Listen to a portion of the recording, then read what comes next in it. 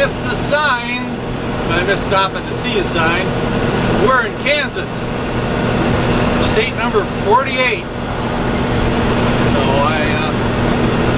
when I stop, I'll take you outside and put the new sticker on. Alright, as I mentioned, we have just crossed over into Kansas. We're like right down there.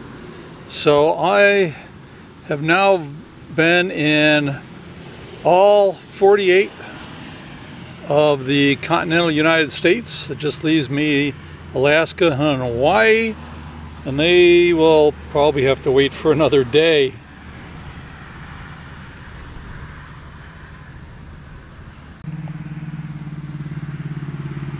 I got a little something that I'd like to share from you from the Annals of Improbable Research.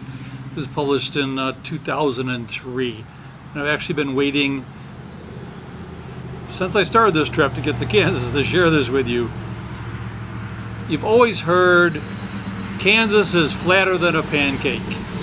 Well, some scientists who, to my way of thinking, were a bunch of smart asses, they decided to test it out.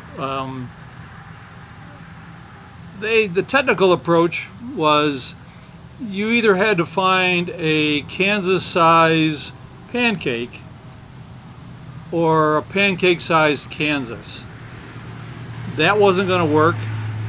So what they did was they took a sample strip across the state, going through Wichita, and put the topography into using NASA's data, the topography of that strip across.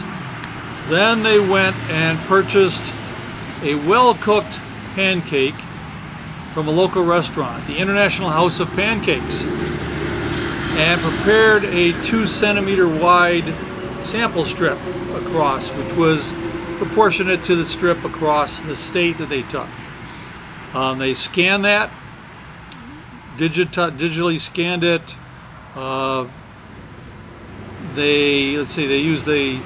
They merged the 1 to 250 thousandths digital scale elevation model from the National Geographic Survey of Kansas into all that, and they found that the topography of the pancake digital image was 0.957, which is pretty flat.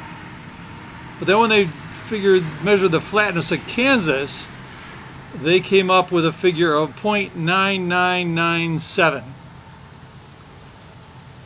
Their conclusion, very simply put, our results show that Kansas is considerably flatter than a pancake. So there you have it, folks. Science doesn't lie. Kansas is flatter than a pancake. And I'm going to be going that way through Kansas, and we're going to dig around and see what I can find.